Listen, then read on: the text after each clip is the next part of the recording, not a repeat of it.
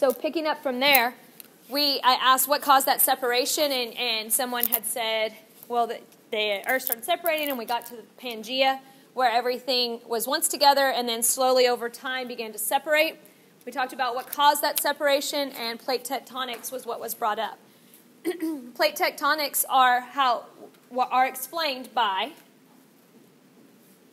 the Earth's core being a volcanic type environment, and as those volcanoes begin to erupt and the heat rises, it causes that land to shift.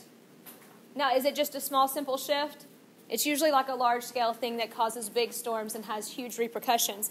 But in the end, once everything settles, we see this slow, gradual movement away from one piece of land to multiple pieces of land, which is how we explain how organisms that are similar are so far apart, so spread out, and that they have created their own species, which is another thing that we'll begin to talk about today. Another scientist you need to be familiar with is Lamarck, and he talked about evolution, but his explanation of why we have things and why we don't have things was atrophy. And atrophy is if you don't use it, you lose it. And we had talked about that in vestigial structures, but what he was saying was, well, if you don't use it, or if you use something, then you'll see that that'll show up in future generations. Now, did he know anything about DNA or anything in genetics? The answer is no. So he was kind of right, but his mechanism for explaining it was wrong. Like if you don't have a muscle, or if you don't use a muscle, it disappears. That's not what happens. Like it doesn't just disappear because you don't use it. Eventually, you mutate to a point where it's no longer needed, and then that muscle is not there. So he had a good thought process. He just didn't understand what was actually used, and it wasn't just if you don't use it, you lose it. That there is some genetics mixed in there. Like he said, for example, the reason why these birds got long legs is because they were in water, and their bellies were touching the water, so they would stretch their legs, and because they stretched their legs, when they had kids, their kids were born with stretched legs. And that's not a thing.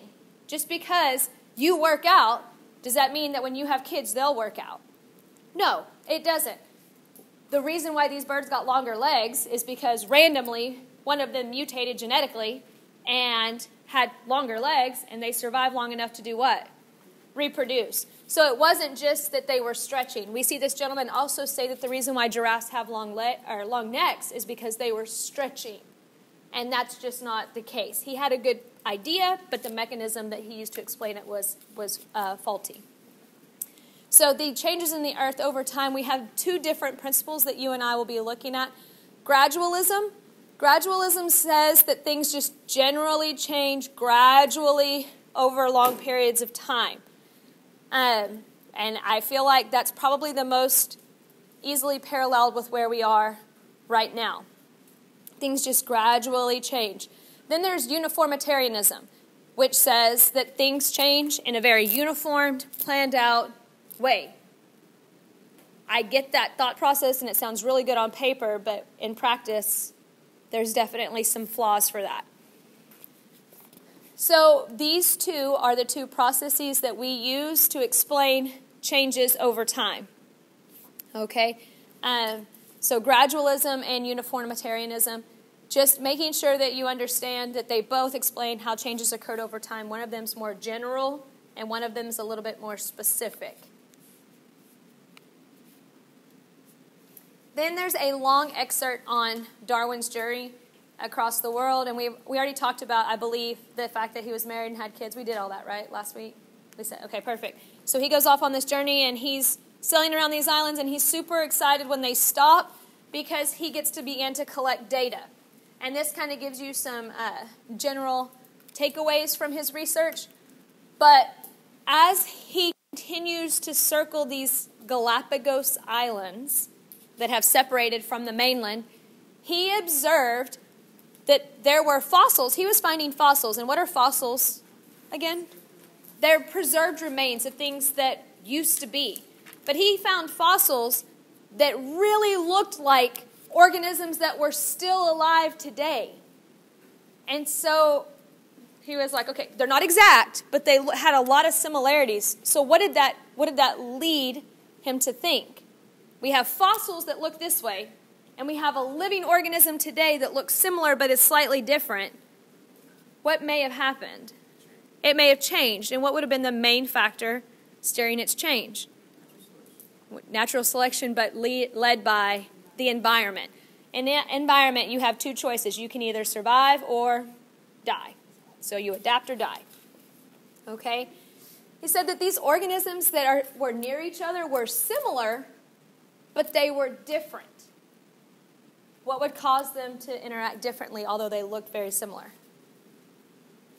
Their environment. The answer all the time is going to be their environment, and I'm going to show you some examples. And it said, and we explained that over time, if you separate one species, you separate members of those species long enough, eventually they will become different. And by eventually, I mean like over hundreds and hundreds of years, not by like 10 years. Okay? So this kind of maps out his journey, and that's what this is here for. This is also in your text. And the two organisms that Darwin really provided a whole bunch of research on were the tortoises, which a lot of people aren't familiar with, and then, of course, the Galapagos finches, which are what he's famous for. But he also collected a lot of different species of plants.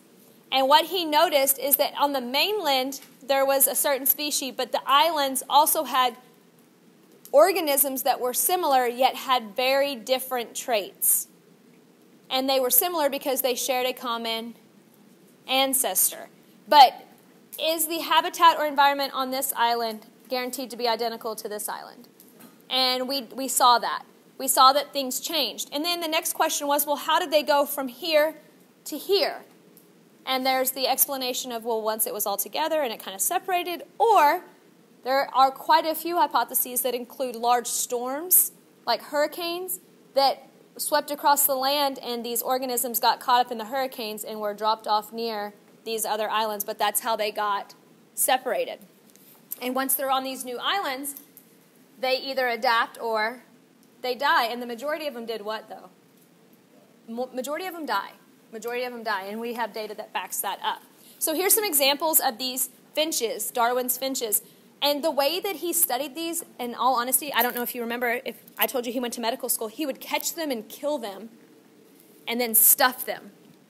So he kept all these preserved remains so that he could study their morphology. And remember, morphology is their physical characteristics.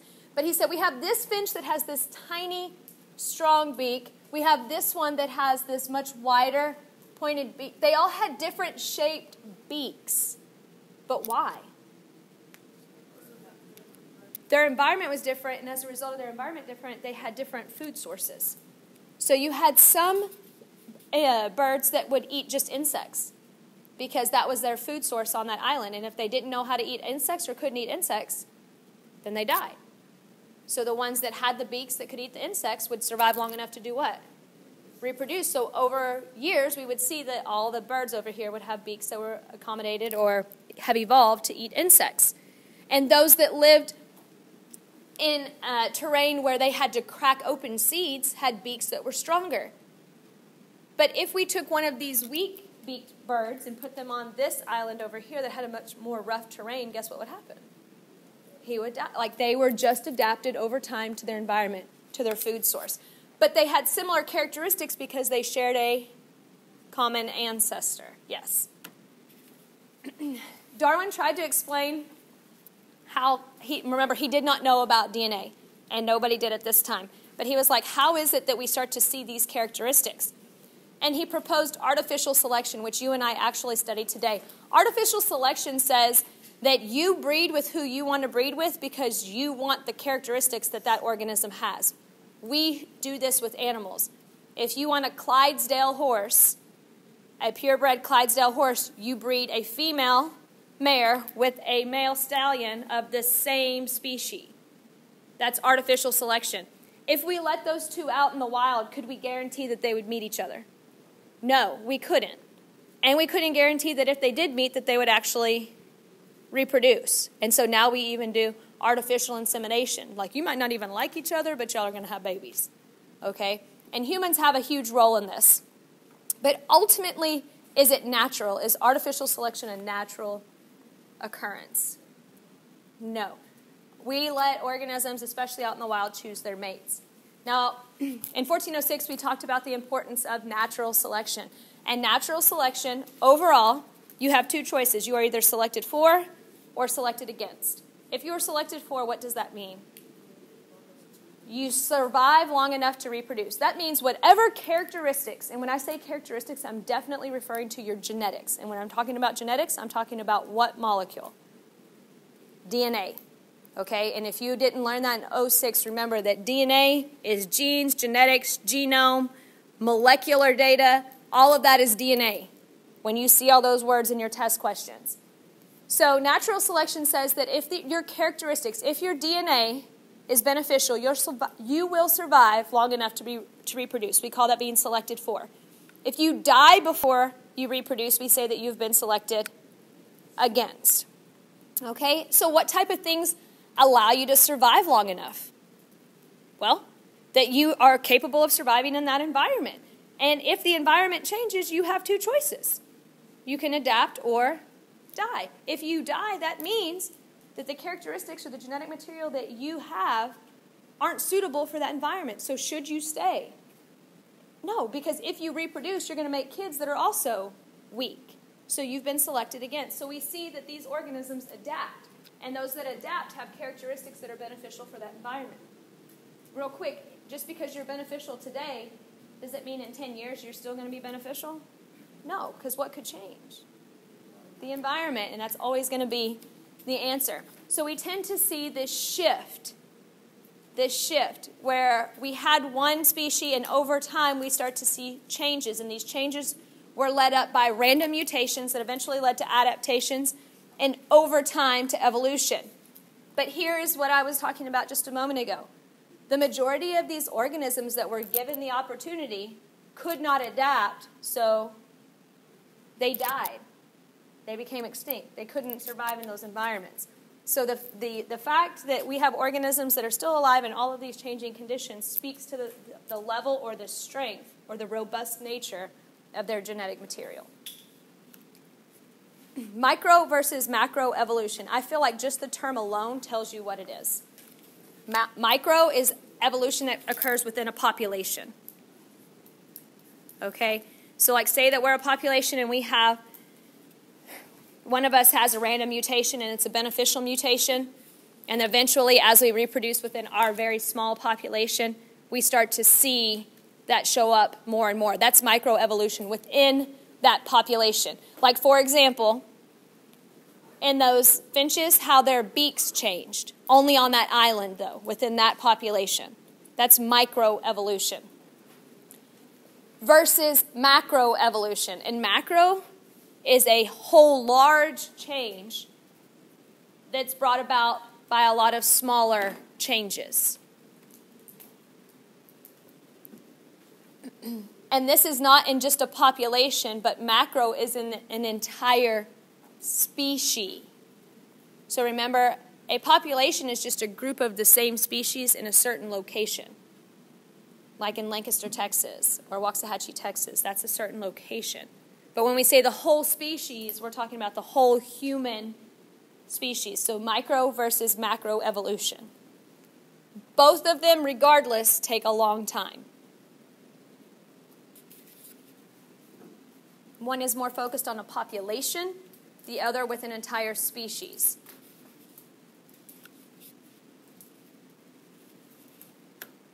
Here is an example. What we see happening now are these insects that are resistant to pesticides. When we initially started using, and I don't know that this is the pesticide that's used in this one, but we'll say it's DDT. Yeah, it is.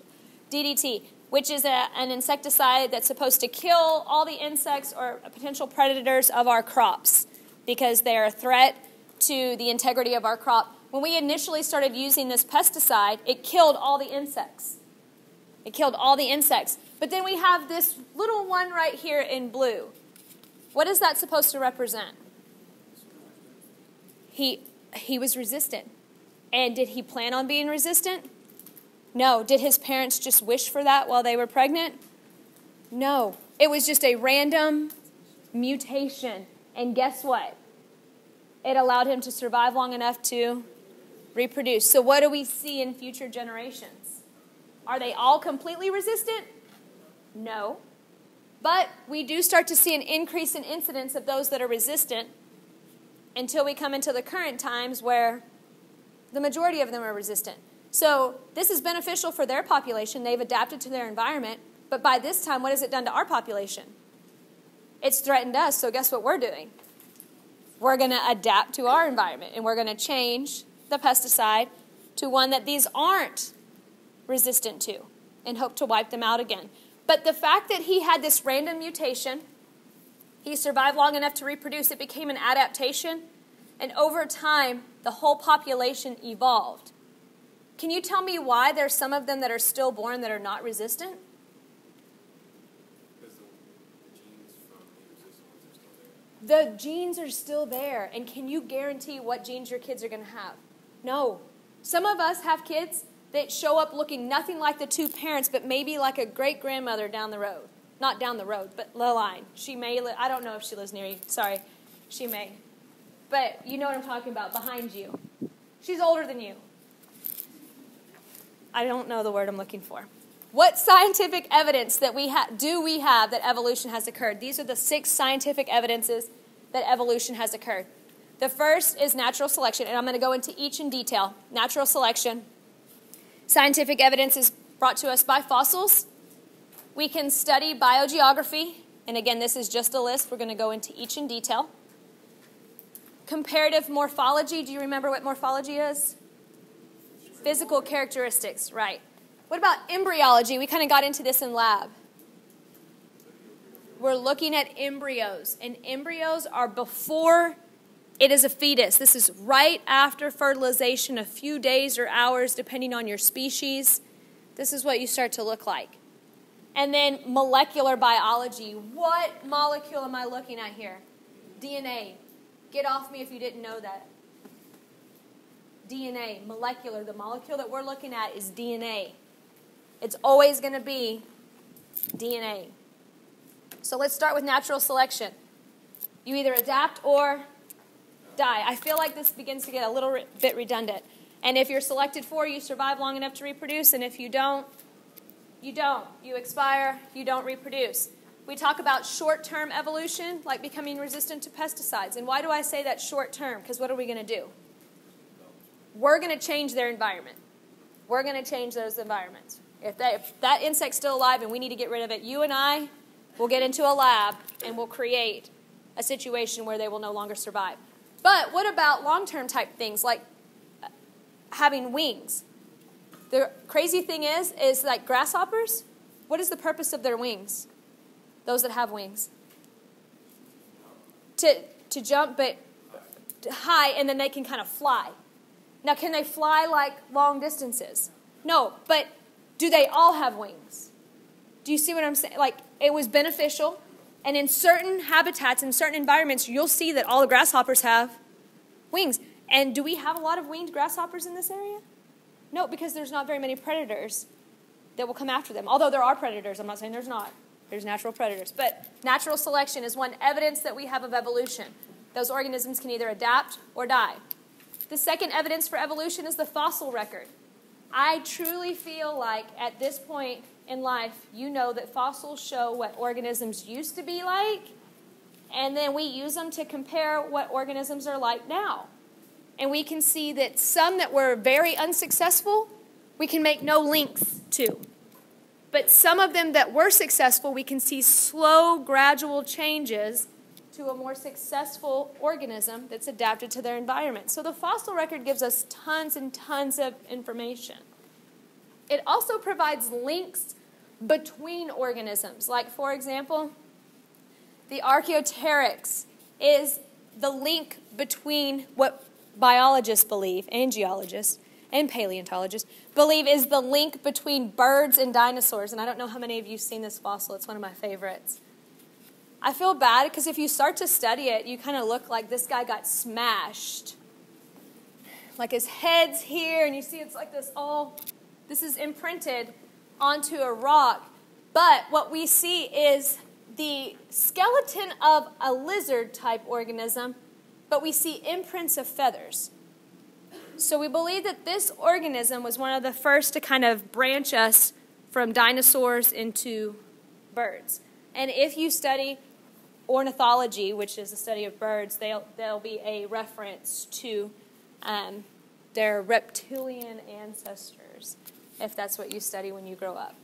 Okay, so just using fossils. Microevolution, once more, microevolution occurs within a population. These small random changes are called mutations. And if those mutations are beneficial, that organism will survive long enough to reproduce and create what we call adaptations. But this is within a population. This is within a population.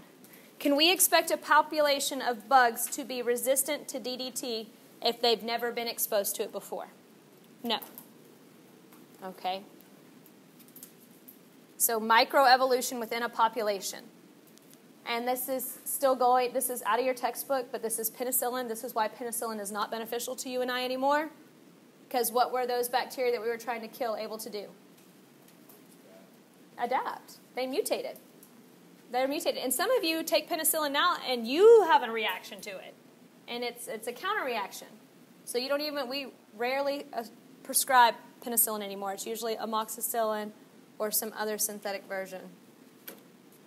The third evidence for evolution is historical biogeography. So we study the history of organisms and where they're located. Last week we talked about the term biogeography being bio-life and geography, physical locations like on Earth. So where living things are physically located. We can study the history of biogeography and say, well, this organism hasn't always been here. Or this organism has been here and we can show that it's changed over time as a result of adapting to its environment. So it goes into explain that, and your text also offers a few examples, but there are countless examples for this. Even those large flightless birds we looked at earlier in this chapter. So some really good parallels to help drive that concept in. Comparative morphology. So we're comparing physical characteristics. These three terms we have touched on previously in lecture this semester, which was the only lecture we've had besides today. Homologous is same structure but different function. Same structure but different function. So we talked about having a bat wing and a human arm and a pig forelimb. Really, a whale flipper, all of us are homologous. Then I mentioned analogous structures. Analogous structures have the same function but a different structure. Analogous structures have the same function but a different structure. And I believe I used like bee wings and bird wings. Like they're both used for flight, but are bee wings the same structure as bird wings? No. Analogous is same function, different structure. Homologous is same structure, different function. And we also touched on vestigial structures, and these are remnants of structures that were once used and no longer there because that current species, that current organism no longer needs it. We talked about the whales having a hip bone, pelvic bone, and such. What would be like a monkey's arm? Would that be homologous structure? Yeah, those are homologous. That is correct. Yes, sir. And more so homologous than other organisms like a whale flipper. So here, same thing. This is a more detailed diagram than what I showed you the other day, so I'm not going to go into detail, but you can tell these structures that are the same, they're color-coded, and you can see just by the organism that listed below that they use those exact same structures for different functions. Okay? Analogous structures, they have this same function, but they're built differently. Okay? So these are referencing the forelimbs, two totally different organisms that people are like, oh, these are flippers and da-da-da. Not necessarily. Okay? And are these used for flighted wings? No. Okay? So they're used for the same function but have a different structure. And here's vestigial, showing you, for example, the baleen whale, the pelvic bone, the remnants of a pelvic bone. And you can see that even in snakes we have remnants of a pelvic bone. So showing us that it's not all species but and some of them, at one point, they were tetrapods, meaning that they had forelimbs and hind limbs, so vestigial structures. So comparative morphology. The fifth evidence is comparative embryology, where we look at the embryos of organisms and compare them. And the reality is, and if you paid attention in lab, and of course it'll be there today, but there are quite a few organisms that look almost identical to humans in the embryonic phase. So unless you're super trained, it's very difficult to distinguish between a fish embryo and a human embryo.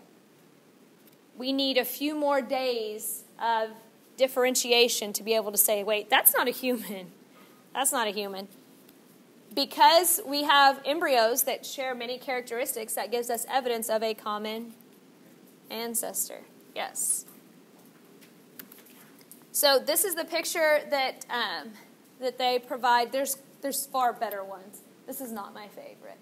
Okay? But you can see, just kind of looking systemically, you can see some definite, obvious morphological similarities. Not exactly are they physiological, meaning they do the exact same thing, but you can see that early on they look very similar. The last evidence of evolution is comparative molecular biology. So bottom line, what am I doing? Comparing DNA. I am no longer looking at you physically. I am no longer looking at you embryonically. Now I'm analyzing you molecularly. And if you paid attention in 1406, you know that these two fellas, molecularly, are very similar. Almost identical. Okay? And you would also know that we are almost identical. There are only small differences that make you and I unique. The majority of our genetic material is the exact same. So, when we start to compare genetic material, we can say that the closer you are related to them, the more DNA you have in common. The further related you are from them, the less DNA you have in common. So if it were me and one of my daughters and Lexus, would I be more genetically related to one of them than the other? Yes, I would have much more in common with one of my biological daughters than I would with Lexus, but Lexus isn't much different from us. So you would be able to tell, and not that we would be evolutionarily different because we're within the same generation, but you can compare that genetic material and tell the differences. It's showing here that a woolly mammoth has about 98% of the exact same genetic material as an African elephant. They're not the same species, but they shared a common ancestor. Okay? Here's your Ice Age picture. Orthogenesis. So this is not it's not the study of birds. I'm about to say it wrong. But orthogenesis says that new species are produced with the goal to become the best. What's the problem with becoming the best? If we're talking about evolution, what's the problem with becoming the best? You may be the best for this environment right now, but if the environment changes, guess what you're no longer suited for? That environment. So you are no longer the best. So the reason we say, when we talk about evolution, that it is not a goal-oriented process is because we don't know what the future is going to be like. We can't predict the future environment. We can only say this is what's working for us right now. On that note, humans did not come from chimpanzees. We just shared a common ancestor, and there's quite a bit of science behind that. But a chimpanzee did not give birth to a human. That didn't happen, and it wasn't just a random mutation. We have a lot of genetic material in common with them, but we were not like born of them. We just shared a common ancestor. Okay? So bottom line, whenever it says things are related, well, we just have evidence that they share a common ancestor. That's the correct biological response. Okay? You don't say they're related. They share a common ancestor. Okay? So any questions so far? We're going to keep going because we have other sections that we have to cover. So this is the intro. This is kind of reiterating what we've just talked about. But phenotypic variation, does anybody remember what a phenotype is? What we see physically. And the phenotype is a manifestation of the genotype. And what's the genotype? Your genes. So my phenotype, my blue eyes are a result of what? The fact that I have genes for blue eyes. Okay, so you can't see my DNA, but you know that I have the gene for blue eyes because you can see my phenotype. When we look at organisms and we look at their phenotype, remember early on when we started classifying organisms, we didn't know about genotypes.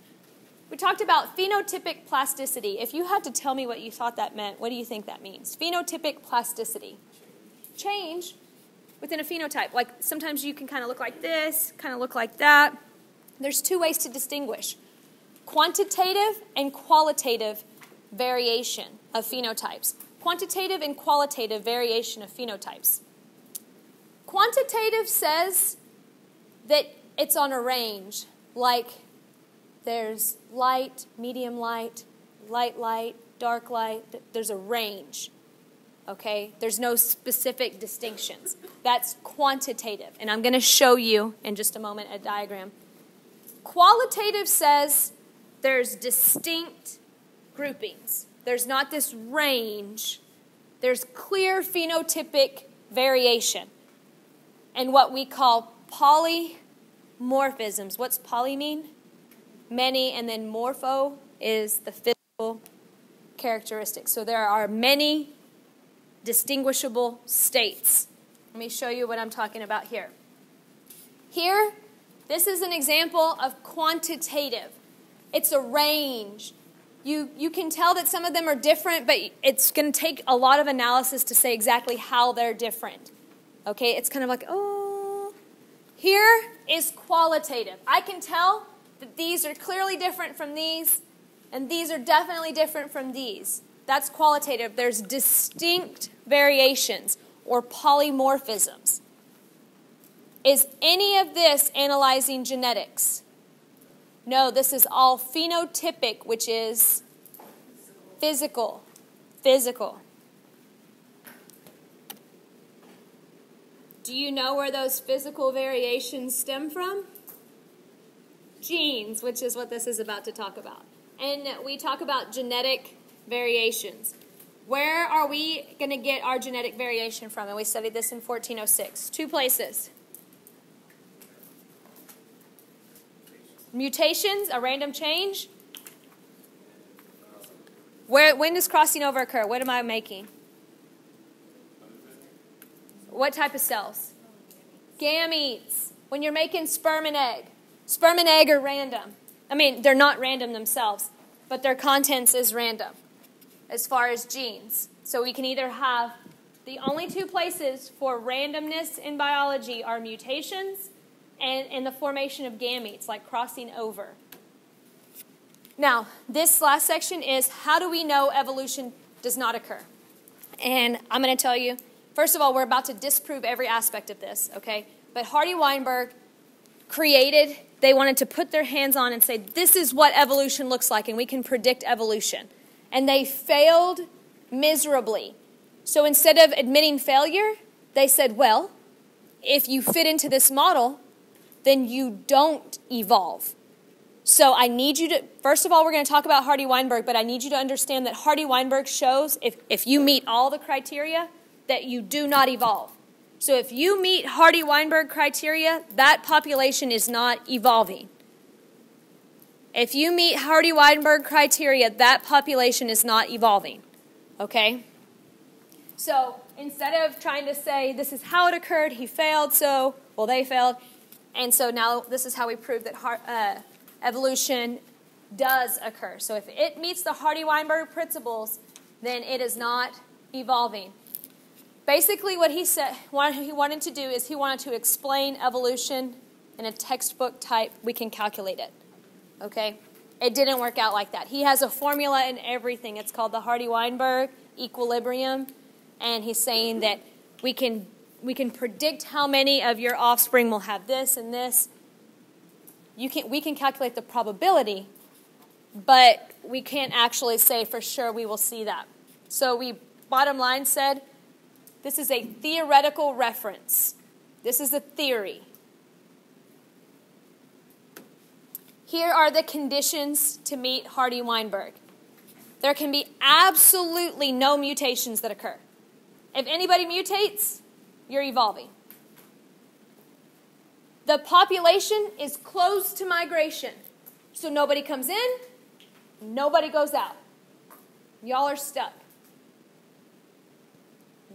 That's not a thing. The third, is that the population is infinite in size. So if it's infinite in size, how do we control no going or coming? Okay? All genotypes are free of selection. So whether you're weak or strong, you survive. Whether you're weak or strong, you survive. And it's random mating. Everybody's having babies with everybody. This is an unsafe situation. Okay? Unsafe. If your population meets all 5 of these criteria, they are not evolving. I don't know that any population that I'm familiar with could meet one of these criteria. Okay? The random mating may be a thing for certain species, but not all genotypes will be free of selection. Some of you are going to be weak, and what's going to happen as a result? You're going to die. You're going to expire. You're going to get wiped out. So these are the 5 conditions that, if met, it shows that the population is not evolving.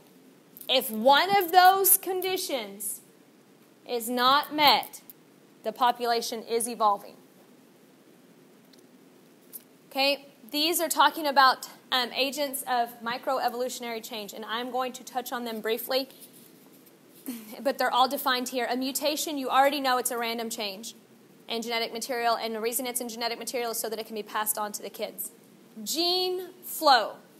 Gene flow says that we have 2 separate populations, and you need to know these terms. That's why I'm spending the time explaining them. Gene flow says you have 2 separate populations that are divided for whatever reason.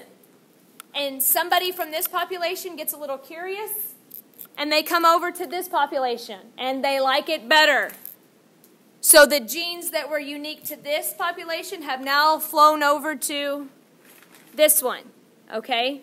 So that's explained there. Genetic drift happens within a population. Genetic drift happens within a population, and there are countless examples of these. So when I would study it, I would figure it out. But mice are a good one for genetic drift. But what we see is that over time, the population may have started off with one coat color, but as the environment changed, it drifted to another coat color that was more selected for. Okay? So genetic drift happens within that population. You already know what natural selection is. You either adapt or die, you survive long enough to reproduce. And non-random mating means that you choose who you mate with. You don't say, I'm going to have a kid with herpes girl. You don't say that. That's random mating. You say, I don't want to have a child with that young lady. That's not who I want to have my child's mother or whatever. You choose your mates based on their characteristics. Okay, if you want tall, athletic kids, then you meet and marry someone who has tall, athletic qualities so that they can be passed on. So it goes in and talks about each of these. Okay, so it's redundant as far as defining those. Once again, mutations are a random change, but all these mutations don't have to be beneficial. If they are bad, what will happen to that organism? It will be selected against. It will expire. Okay? This is still talking about, what if you have a neutral mutation? What does that mean?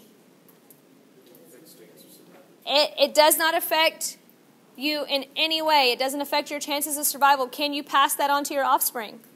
Yes, and is it going to impact them? It's neutral. And of course, if it's an advantageous mutation, it's going to benefit you. And as a result, you'll survive long enough to reproduce, and you will do what with that mutation?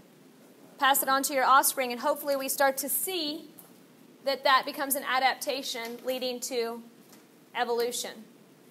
Okay, gene flow, you have two separate populations, and one crosses over. There are so many examples of this. It talks about different species of deer. It talks about different species of flowers. Because, pollen is plant sperm. And when the wind blows hard enough, the plant sperm from this population could land on the females of this population. And now we have gene flow. So gene flow is between populations. Genetic drift is within a population. This could be just a natural situation, like I talked about the fact that the mice in their fur coats, but it could be a result of a crazy elimination of a population. What would be an example that may wipe out a population really quick, or large numbers of the population really quick? A forest fire, a volcano, a flood, a virus. It could be a lot of things that could wipe out a large portion of the population, and only a few survive. The good thing is that few survive. The bad thing is we went from having a lot of choices of parents to a small choice. And so whatever genes that these parents have, guess what? Those are the ones that are getting passed on. Okay? And we call that the bottleneck effect. We have a reduction in the number of alleles because there's only a few parents passing on as a result of whatever got us to be that smaller population. There's also the founder effect. Founder effect has many different origins and explanations. This is the way I'm going to explain it to you, but let's say that you and I are a huge population, and we all really like everything that's going on. We're happy. This is fine. But we have this small group of people who you just can't please. And they say, you know what? We've had it with y'all. We're going to go start our own population. But there's only 4 of them. The benefit is that they don't have to follow our rules, and they're happy that they're free. The drawback is that as they go to reproduce, they're only limited to what genes they have. And that's what we call the founder effect. So we find this sometimes occurring because individuals want to separate themselves. We find this also occurring because individuals get lost. Like they're traveling together and they get lost and they can't make their way back, and so they just continue on in their life. So you never know, but a new population is started as a result of just a few individuals. So the gene pool is very limited. Okay, so this is talking about the elephant seals and how we have a bottleneck effect. Their issue is that they're being overhunted. And so we have just a few that are making it to reproductive ages, and as a result, we have just a really weak gene pool for those offspring. Do you remember what fitness is? When you're biologically fit, what does that mean? Yeah, you survive long enough to reproduce. Fitness could have many different characters. It could be muscle. Yeah, you're strong and you can fight somebody for food. But it could also be intelligence, that you're able to outthink someone. Okay, it could also be that you're a strategist. It could also be that you're resourceful. Fitness doesn't necessarily mean you have to be big, bulky, and muscular. You could be a manipulator and be fit. Because what can I do? You might be stronger and smarter than me, but I can trick you into giving me your food. And as a result, I've survived long enough to reproduce. How do I measure your level of fitness? How many kids you have. You're fit if you can survive long enough to reproduce. I measure your level of fitness by the number of kids you have. And that's really hard to hear as a human because you're like, well, I only want 1. You're technically not that fit, okay? But we're not all 21 kids and counting, right? That's a really fit couple. So we could use like rabbits or dogs or cats to talk about when we talk about fitness. They have a whole bunch of offspring, but why do they have so many offspring? A lot of them are going to get picked off, and they aren't going to survive long enough to reproduce. So if I want my genes to survive, and I know a lot of them are going to die, I need to have 20 kids. But what do humans do to their kids to prevent that? We protect them, and we actually parent our kids a lot longer. The only organism that parents longer than us is the elephant. So we might have some control issues. I don't know. Okay, so it talks about that. Sexual selection. Sexual selection, basically, for the majority of organisms, and this doesn't occur for everyone because we have asexual reproductive organisms, but it says that we have it actually leads to sexual dimorphism. Sexual dimorphisms say that males and females are different. And there are characteristics that organisms look for, like certain females look for certain characteristics in males, and vice versa. We tend to see that in general, and this is a very general statement, that in some species males are much larger than females and more colorful than females, but we see the exact opposite. But I don't know if you are familiar with crayfish, but the women are huge and the men are really tiny. And in order for the male to claim his female, he has to jump on her back. And he has to be able to fight all the larger males who are going to come and try to take his female. Okay? It's crazy, but we see dimorphisms, which means our males are clearly different than our females. And that leads to sexual selection. We have intersexual selection, which is when we're trying to attract the opposite sex. So females attracting males and males attracting females. So if we're talking about birds, we could be in other organisms, colors, choreography, like dancing, the way like seahorses dance. A lot of fish have dances that they do. Different types of walks or gaits for like tetrapods, like giraffes, like they walk a certain way, or rhinoceri, they're walking a certain way to attract their mate. Intrasexual selections say that these are a way that we can combat our same-sex rivals, like females fighting off other females for a male and males fighting off males for another male. Like we're not, like this is my guy, that's your guy. Like this has never been your guy. Okay, so how we're competing for those mates. And ultimately that's a figure of fitness. If you can't compete for a mate, guess what you're not going to do? You're not going to mate, you're not going to reproduce, so guess what? You've been selected against. Okay? Non-random mating says that we choose who we're going to mate with. The best part of choosing who you're going to mate with is the increased chance that you don't inbreed. And inbreed means that you mate with someone who is of the same lineage as you, okay, within your family. People say all the time, well, I've heard that if you inbreed over and over and over again, that you just become weaker. And what they're referencing is that their genome becomes weaker. What do I mean by genome? Their genes. So if you inbreed, that would be like staying within a family. What does your gene pool look like? Is it varied or pretty strict? It's very strict. So if there are weak genes in that pool, they're going to get propagated. They're going to get passed down because you have such a small group you're pulling from. The benefit of breeding with others outside of your family is that you have access to more genes. If you know you have a weak genome, like you know you're short and you want tall kids, what do? Yeah, you don't breed with your short brother. You go find yourself a very tall, not short male that's not related to you. Okay, so that's what it's talking about. And you can see here, this increases the frequency of homozygotes and recessive phenotypes because you're stuck with just this small pool of individuals. All right, we still have to go into one more chapter, so I'm going to hit stop.